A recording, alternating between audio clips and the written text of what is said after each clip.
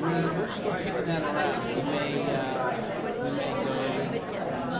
someplace else. Yes, we do. That's why I don't have a business card yet. We're in the process of changing it. All right, I think we ought to get going here. Good morning, everyone. Good morning.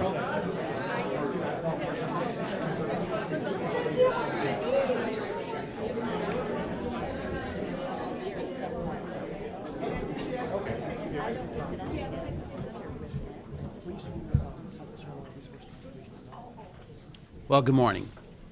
I'm Joe Reagan with the RCGA. It's great to have you here this morning for our breakfast with the Gazelles. We're really delighted about our speaker this morning and about the service that he provides and leadership he provides in this community. We appreciate you taking your valuable time to be here to learn and to contribute to this morning's program. You know, we believe you're here because you care about this bi-state region and about the growth in the St. Louis community across Illinois and Missouri. And certainly, we are very much aware that we compete as that bi-state region in an ever more complex global economy. An economy that is very challenging, a lot of change going on in everyone's business, and an economy that this region, I believe, is very well positioned to succeed in, but only if we work together to do one thing, and that is to make more pie. One of my favorite Kentuckians told me there's only two ways to get more pie. I think he said pie,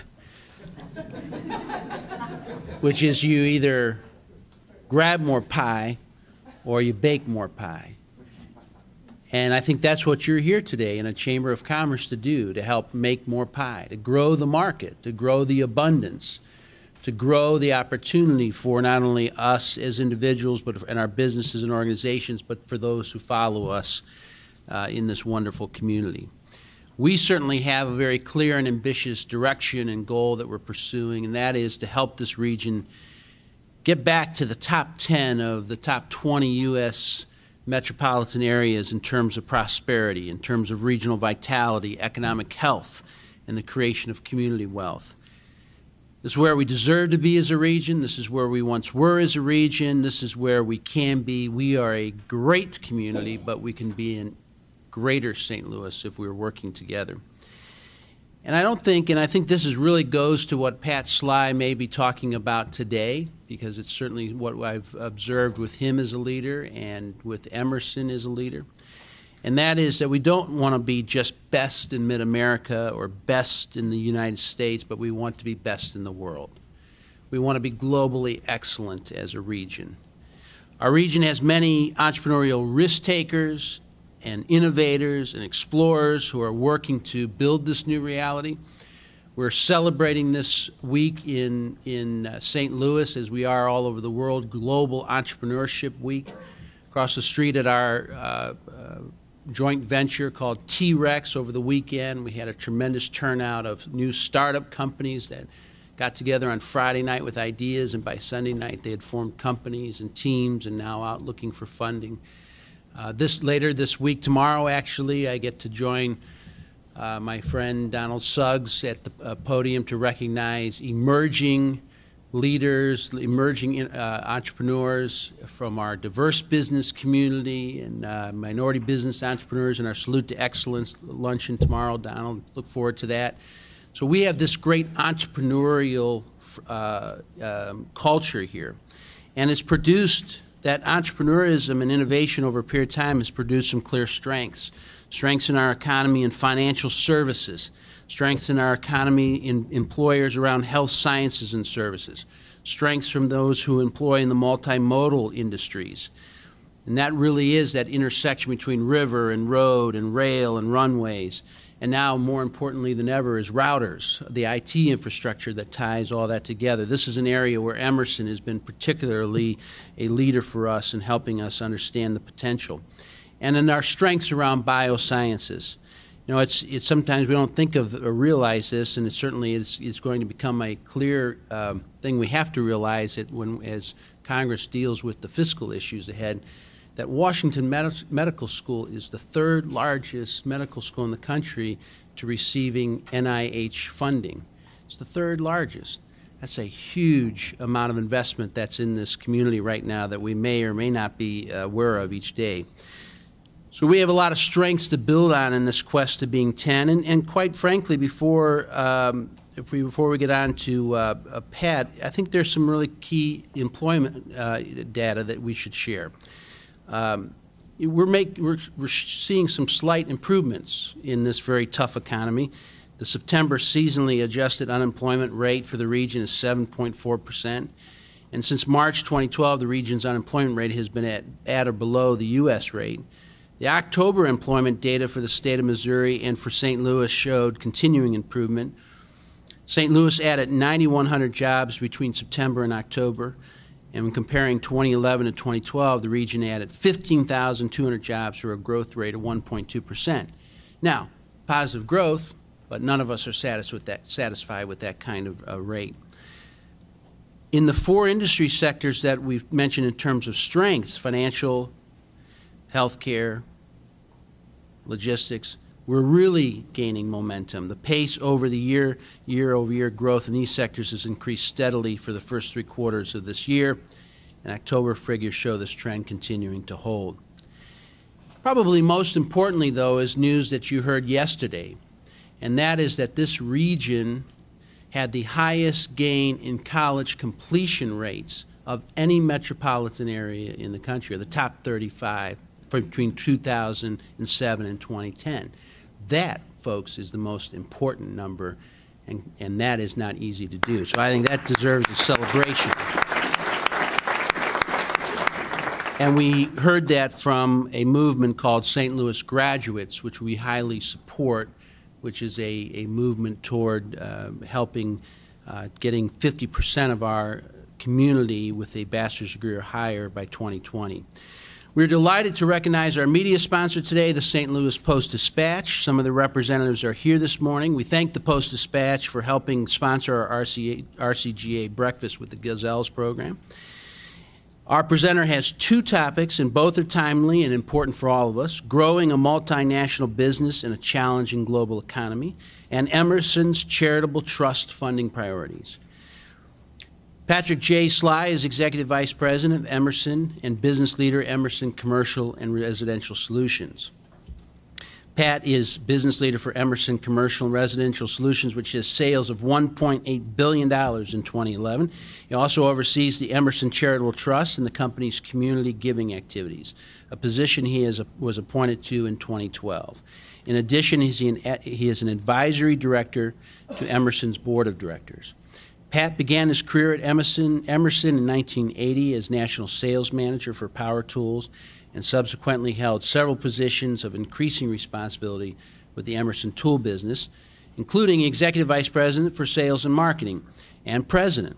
He became President of Ridge Tool in 1993 and assumed additional duties at Emerson Group Vice President in 1998 and was promoted to Senior Vice President in 1999.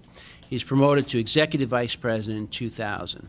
Pat currently serves on the St. Louis University Board of Trustees and the Boards of Directors of Boys Hope, Girls Hope, and for Today and Tomorrow Education Foundation. He also serves as Vice Chair of the 9 Network of the Public Media, and is a member of the Board of Directors of our organization, the St. Louis Regional Chamber and Growth Association. Pat received his bachelor's degree in business administration from Benedictine College in Kansas and an MBA from St. Louis University. Pat has been incredibly welcoming to me and to my family, and Emerson has been very supportive of the RCGA in so many corners, and their CEO, David Farr, could not have been more welcoming and encouraging to me as a member of the search committee to ask me to come to St. Louis, including one Saturday evening when the phone rang at my home, and it was David Farr on the line. And he's fairly persuasive. Pat Sly.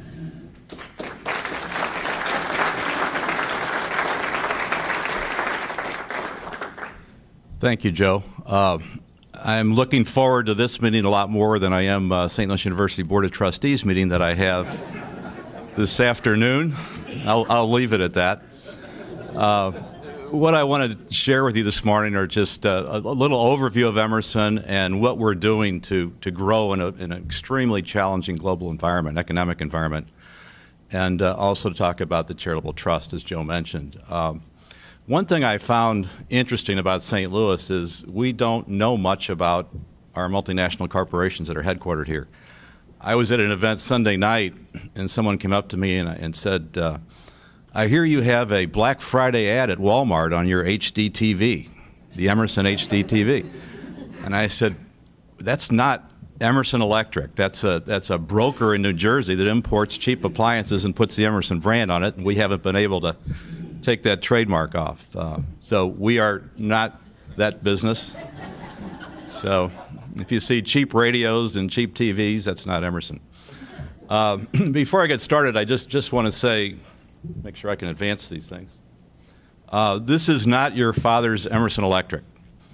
I joined Emerson 32 years ago, and Emerson at that time was a leading motor manufacturer. We were in the defense industry, and we were a huge player in tools and appliances to some degree.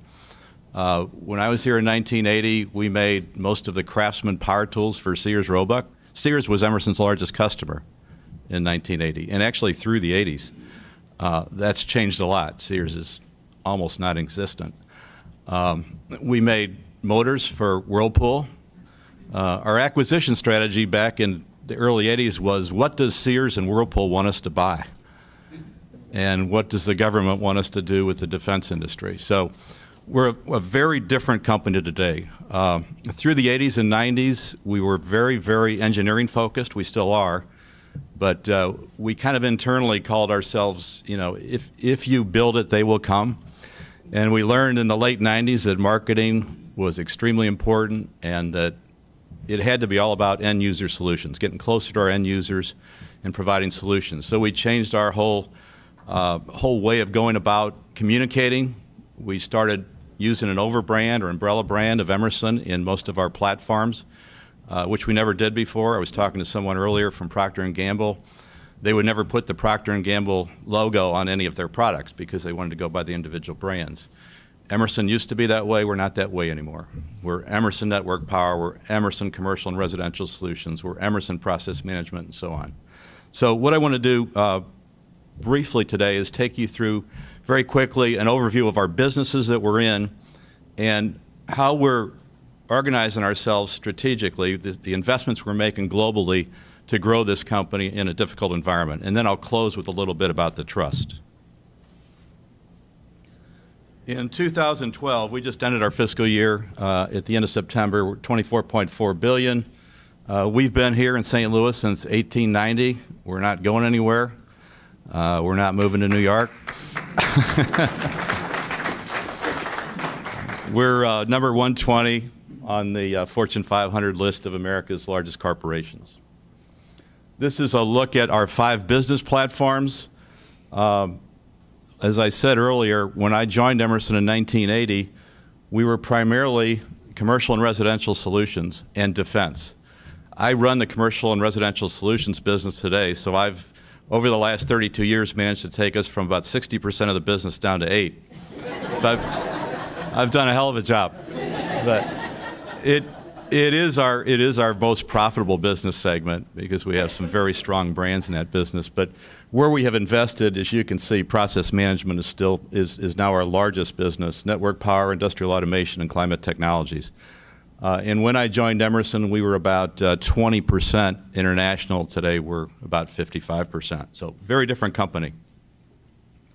This is just a look at our performance. We just released our earnings in early November at $2.67 a share. The normalized earnings were $3.39, but we took a huge impairment charge to write off some business investments in the network power area. So we were on a normalized basis $3.39. Our cash flow was close to the $3.39, so we were able to continue increasing our dividend for the 56th consecutive year. Our brand promise, and we developed this about 12 years ago when we decided not to be such an engineering-focused company, but to go out and communicate that we're all about solutions. where technology and engineering come together to create solutions for the benefit of our customers, driven without compromise for a world in action. We invest in new technology to meet our customers' needs. We spend about 3% of sales on engineering and development. Over 9,000 engineers and development personnel worldwide. We have huge engineering centers now in India and China. 32% of our new products, we have 32% of our products are new products as a percent of our sales. We define a new product as a product that has been with us for less than 5 years. After 5 years, it rolls over, and there has to be another innovation or another technology leap to be part of that new product definition.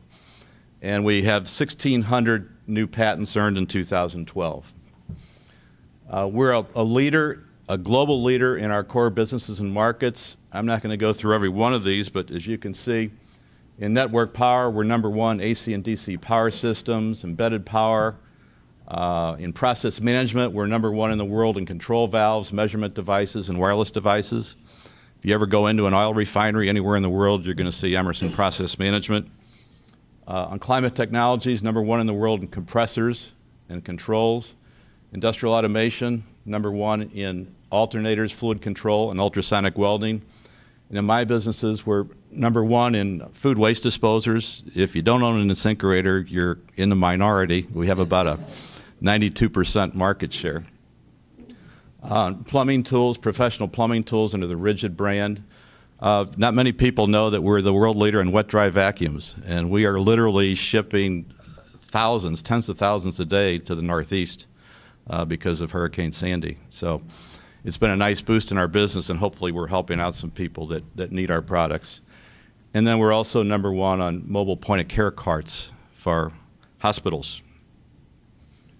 We're recognized for our growth, performance, and management excellence. I'm not going to sit here and brag about all the awards, but we've done a lot around the world. David Farr is now recognized as one of the best CEOs in America. I've only worked with him for 31 years, and we kind of followed each other, and I'm through following him. I'm staying where I am, but actually replaced him at Ridge Tool in Cleveland, Ohio, when he went to Asia. I was there for 5 years. But Dave's done an outstanding job of transforming this company from what we were to what we are today.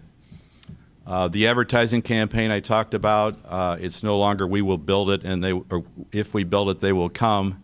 It's now about providing solutions for end users. And that's what we like to say differentiates us from the rest of our global competitors. I'm just going to quickly go through the 5 business platforms and give you an overview of what we do.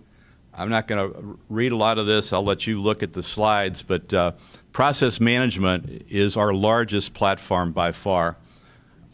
They make technologies and services for smarter operations. Intelligent control systems, software measurement. I'm not going to read it all, but if you go in any pulp and paper, chemical plant, or oil refinery anywhere in the world, you're going to see Emerson Process Management, the software, the valves, the instruments, the actuators, everything that makes that operation run. It's a big service business too, because we have to service what we sell.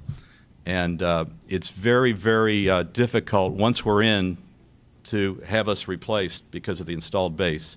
It costs millions and millions of dollars to replace a capital investment that we make at Process Management. This is just a look. They're just under $8 billion of sales in 2012. They'll probably pass the $9 billion mark this year. They're growing faster than any of our other platforms. Their big customers include Bayer, Chevron, ExxonMobil, Fluor. Petrobras is a very big customer, oil business in Brazil.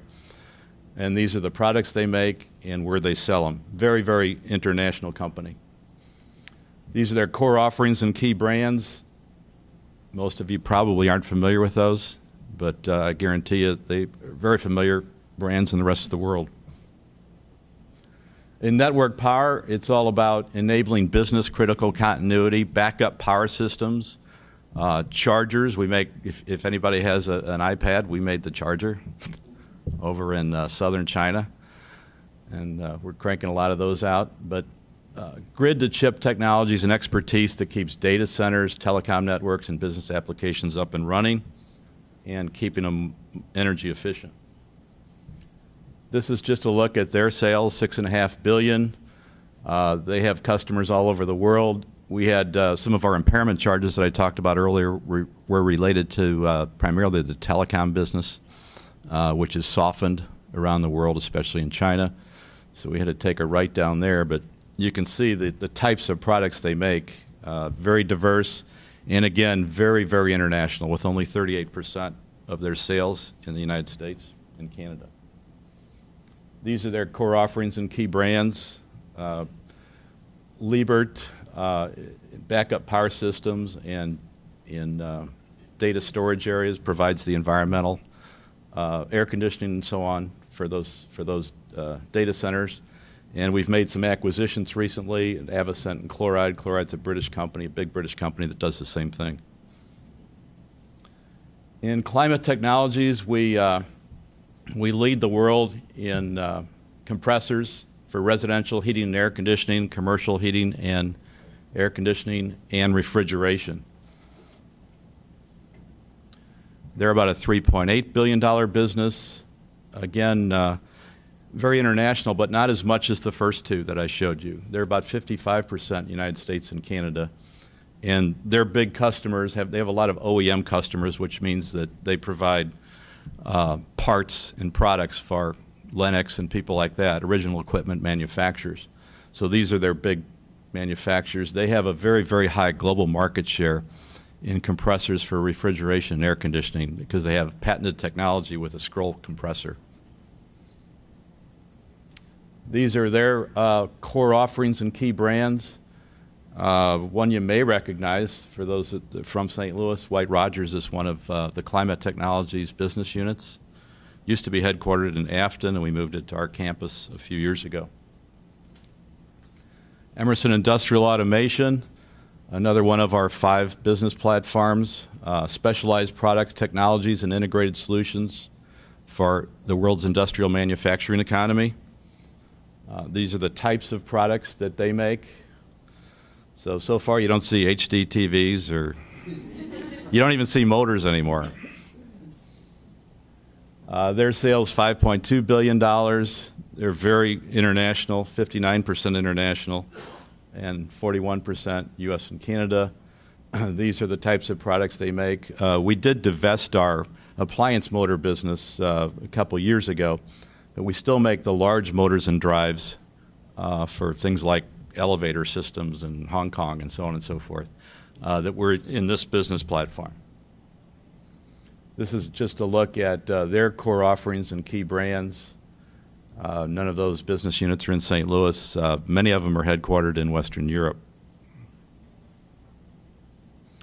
And then the business that I have, a little less than $2 billion, these are the primary brands.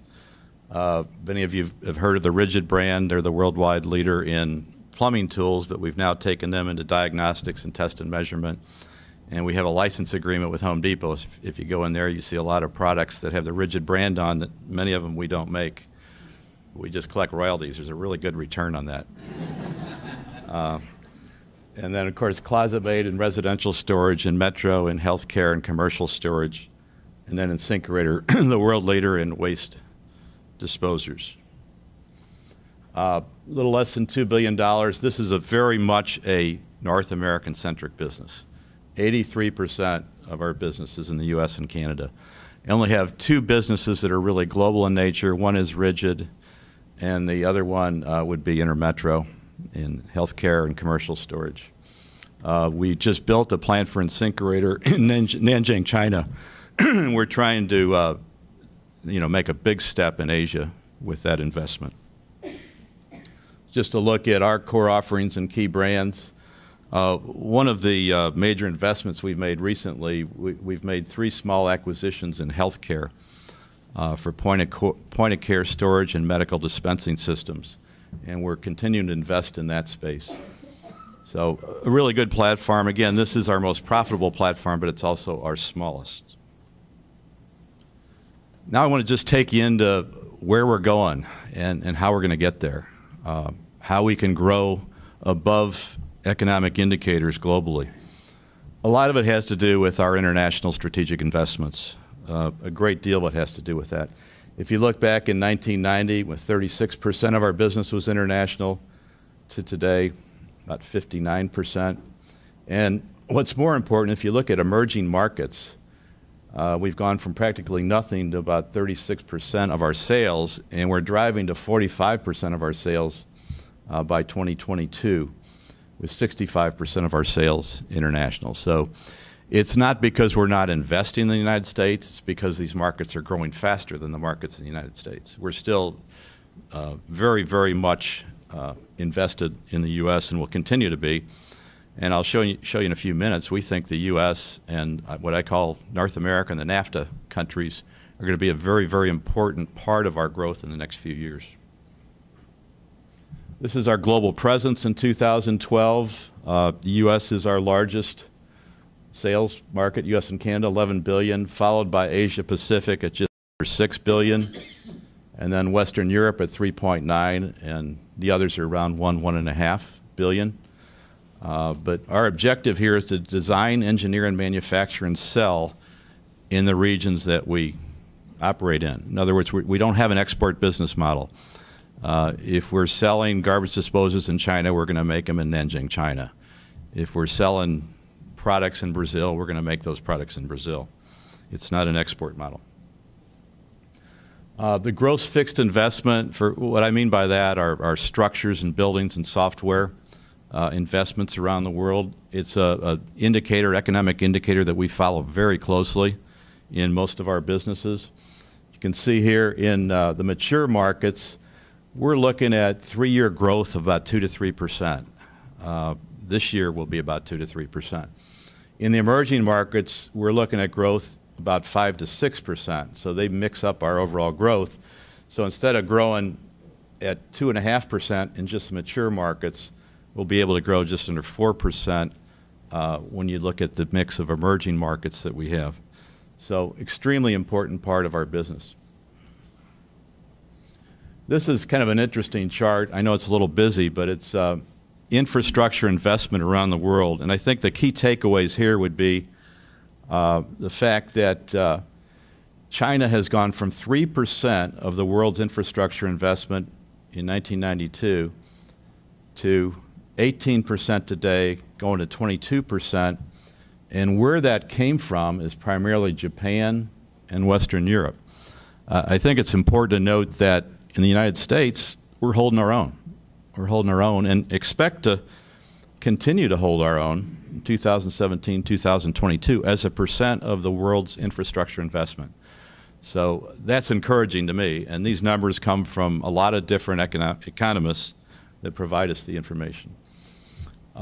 We'll continue to make strategic investments, international investments in emerging markets and international markets. We have to because they're growing faster than the mature markets. You can see the type of growth here. Gross fixed investment in 1992 was 20% in emerging markets. It's at 52% today, going to 54%. And this is a percentage of our sales, from 9% up to 36% during this 20-year time frame. And it's because that's where the infrastructure investment is being made. Our investments are paying off. You can see here that from 2005 to 2010, 65% of our growth was in emerging markets. So only 35% of our growth was in mature markets. But as we look forward, in 2010 to 2012, we're seeing mature markets, with the exception of Western Europe, coming back pretty strong in terms of gross fixed investment, infrastructure investment. So we're pretty highly encouraged by this. And if you look at how this mixes, mature markets from 5 to 12 at 3.8, emerging at 13.2, it mixes us up to 6.5%. And as a company, we try to grow our base business between 5 and 7% through cycles, through economic cycles. That's our target. So 6.5% would not have been possible, obviously, without the emerging market growth. And from 2010 to 2012, we see mature markets have come back a little bit, again, because, with the exception of Western Europe, and emerging markets have slowed down a little bit. Part of that's China, and I'd say a big part of it's Brazil. So emerging market as a percent of our sales, have gone from 23 to 34 to 36 in the last 7 years. These are our key near-term growth opportunities in these top regions of the world. In the U.S. and Canada, we're pretty optimistic, actually. Hopefully we'll get over this fiscal cliff and get our act together in Washington, D.C., but assuming we do, we're very optimistic about the next few years. Expanded oil and gas exploration. I know some of you have read the articles recently that we could actually be energy independent by 2022. I'm not sure if that'll actually happen, but that would really help Emerson, and it would really help the United States. So I'm hoping it happens. Mexico is one of our fastest growing markets. We've got a great partnership with Pemex, which is the Mexican state-owned oil company. And that's a top priority over the next 3 years to invest in Mexico. Eastern Europe and Russia, again, it's all about natural resources and our investment there in infrastructure development. It's an extremely important market for our process management business. China will take advantage of our investments in the region that we've been making. We expect to grow about 2 points higher than gross fixed investment in China over the next few years because we've made these investments. We've made a lot of investments in China, and we're hoping that they pay off. And then finally, Southeast Asia and Australia, we've got to rebalance our Asia portfolio. There are companies in Asia that are growing faster than others. Southeast Asia is starting to take off. We did not have a lot of investment in places like Indonesia and Malaysia and the like, and we're shifting a lot of investment into those countries away from China to some extent, where we're already pretty mature. So the key messages here is short term, we think the macroeconomic conditions will deteriorate from where they were, okay? That doesn't mean they're falling off the cliff. It just means that they're going to be slower than where they were. The global gross fixed investments forecasted to grow only 2.5% in 2013, and it's primarily being dragged down by Western Europe's recession. There are many world areas that will struggle to continue investment, but there are pockets of growth to exploit, and Emerson is in a great position to be able to do that. The emerging markets will continue to give us huge growth opportunities, and the energy and residential investment potential in North America, I think, is going to be great. The businesses that I have are heavily tied to residential investment in the U.S., and a company, I don't know if you've heard the brand ClosetMaid, to just give you an example. They make residential storage for home improvement and new housing and so on. That's a business that went from $600 million to $300 million in a period of a few years as housing crashed in the United States. Well, that's starting to come back, and a company like that will start growing at double digits for the next several years as a result. And we've done a lot of restructuring in those businesses that were impacted, so we'll be able to leverage on the way up and really create some value for our shareholders. The fiscal cliff looms. Anybody that reads a newspaper knows that, and we're very hopeful that someone in Washington will take a leadership role and fix it. So that's all I have on the business piece, and I want to switch over to a little bit about community affairs and charitable trust, and then I'll open it up to questions. This is our mission and charter in our charitable trust: to support organizations and institutions that play significant roles in enhancing the quality of life where we work and where we live. That's not just St. Louis, that's around the United States and to some degree around the world, although most of our trust is focused on the United States primarily because of the culture of philanthropy in the United States versus the rest of the world. We started the trust in 1975, and since then we've given away over $480 million to Emerson communities around the United States. These are the 5 areas of focus for our giving: arts and culture, civic, education at all levels, health and human services, and youth. During fiscal 12, we gave away $32 million to 3,400 charities and nonprofit organizations, and this is how it was distributed. Education was the biggest piece, and that ranges anywhere from underserved youth education to higher institutions, the Washington U's, the St. Louis Universities, the University of Missouri, St. Louis, and so on. So health and human services being next, and arts and culture, civic, and youth. Another breakdown of the 3,400 plus organizations and the dollars that went to each of these areas. And the types of contributions that we did in 2012, about 11% were what we call annual gifts. They're not multi-year commitments, but they're very important. They're like the United Way, the corporate gift United Way, that type of gift.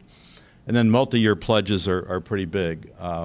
Some of these are capital campaigns and others are for other investments. And then other gifts from corporate, $6.3 million, and our operating divisions, about $7.5 million. Those are operating divisions within the United States. We also have a China Trust, China Foundation, separate from this, that reports through me, but it's not nearly as large as what we do here. This is just some examples of the types of giving in each of the 5 categories that we've done. In arts and culture, Magic House, the public library. We have a big gala at the city library. We made a big investment in the city library. I think Saturday night is the official gala opening. And that's quite an interesting place if you get a chance to look at it. 9 Network of Public Media. Since I'm vice chair, I have to make sure that we take care of the 9 Network. I know Jack Galmish is here somewhere. He probably appreciates that. Civic, I'm not going to read each one of these. You can read them. Education, Health and Human Services, obviously led by the United Way, and youth. So our funding priorities are number 1, programs, number 2, capital, 3rd, general support, and 4th, endowment. We're not really big on endowment, but we have done some investment in that area. So, you know, for a capital campaign, when we look at a capital campaign, and we're invested in several right now, these are the areas we look for. What impact is the organization making in the community? Is there broad-based financial support? One of the things that drives me crazy is when an institution or an agency comes to us and says, you know, we have a $10 million campaign and we'd really like $4 million from Emerson. And I'll say, well, who else in the community is part of this? And they say, well, we haven't gone there, but we need the leadership gift from Emerson before we can ask anybody else. Well, I'm not going to give you $4 million or 40% of your campaign before you get any support from the rest of the community. So it's something we struggle with, but with some changes in the St. Louis community, Anheuser-Busch now being owned by InBev, part of the changes, and then other large companies that have moved their headquarters outside of the United States or outside of St. Louis, like the old McDonnell Douglas is now Boeing, and they're headquartered in Chicago and so on. There's a lot more pressure on Emerson, and $32 million is a lot of money to give away every year. So, but we have to be very, very careful and diligent about how we allocate those resources. So we look at governance, we look at the strategic plan of the organization, and obviously the history of supporting the organization, what we've done in the past, and has that been successful. So that's all I have formally. It looks like we have at least 15 minutes to take any questions that anyone might have.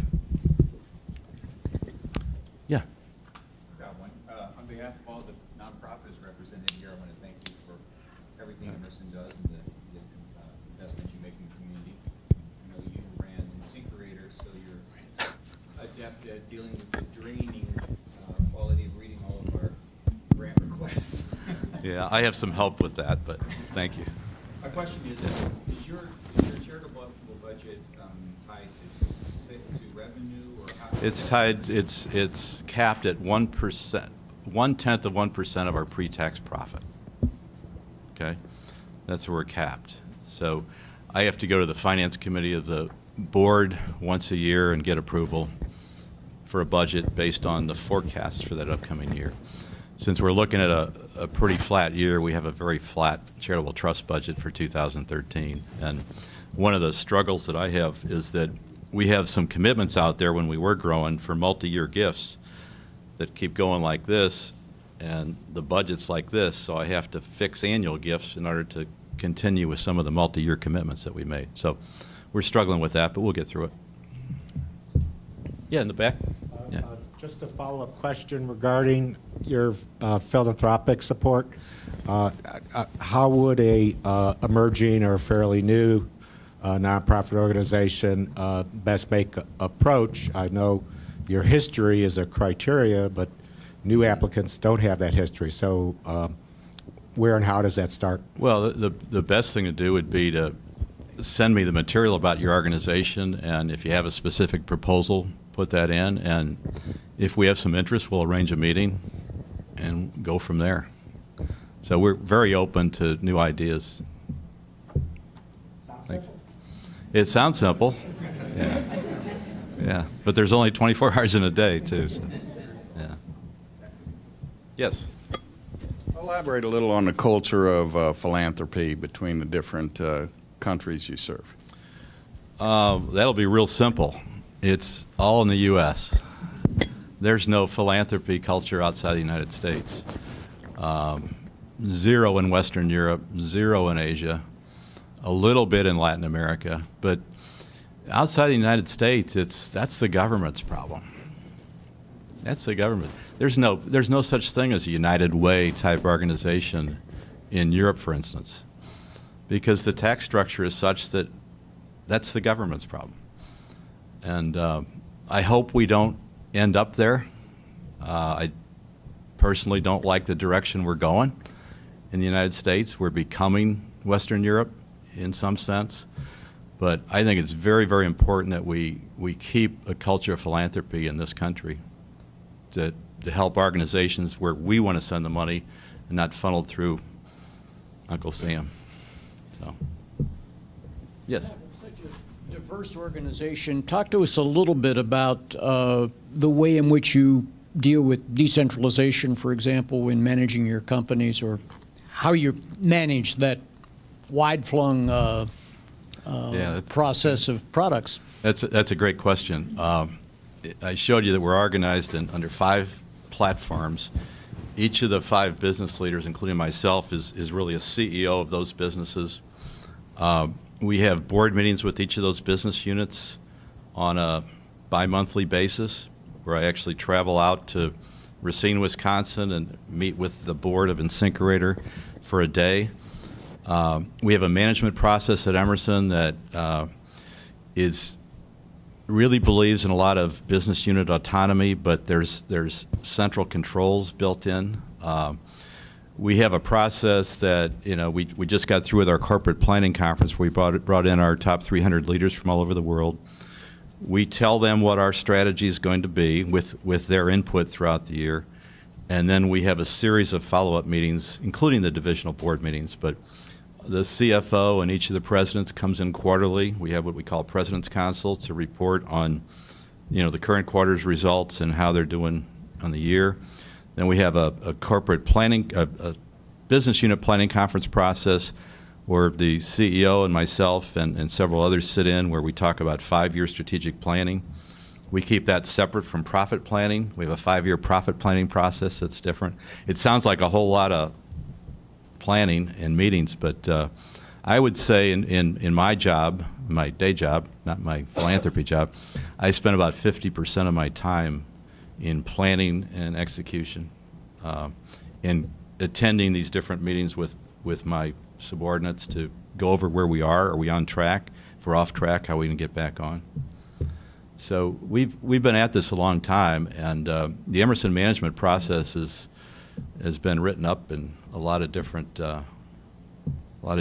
institutions, colleges and universities. So it's working. It's still working, but it's a decentralized process with a lot of central controls. So if you're on the road, you're fine. If you get off the road, you're in deep doo-doo. So, corporate's here, and we're here to help you. Here to help you. So, yes?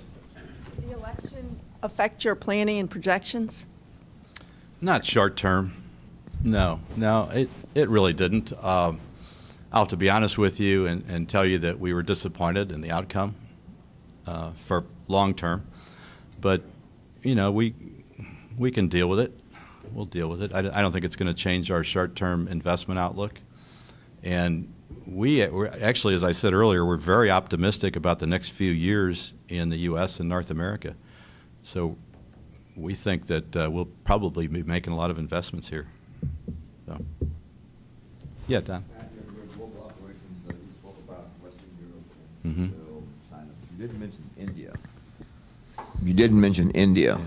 Just, I'm curious. We have a lot of investments in India, primarily in network power and process management. In my business, climate technologies, and some of the other businesses, we have very little investment there. It's an interesting country to do business in. I call it democracy run amok. I mean, we have an election every 4 years. They have an election every 4 months.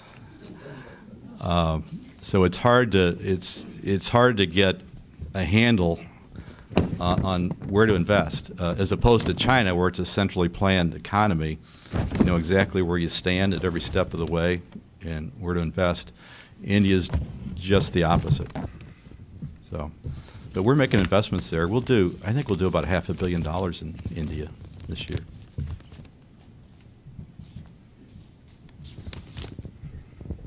Any more questions? Okay. Thank you very much, Pat. Thank you.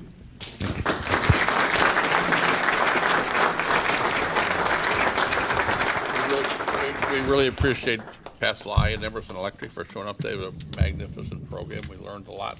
And on behalf of the RCGA and the people in the audience, here's a token of our appreciation. Thank you, Don. Yeah, Appreciate it. So, thank you very much. Our next Breakfast with the Gazelles program will be probably January. We have to create the program, and you will all get notification of when they will be. Hopefully, we'll have as great a program as we had this year. And today we had a great, I think, a great lineup of speakers, and so we'll get started on doing some more. So you'll get notifications. Drive carefully, be safe out there. Thank you very much, and have a very happy Thanksgiving.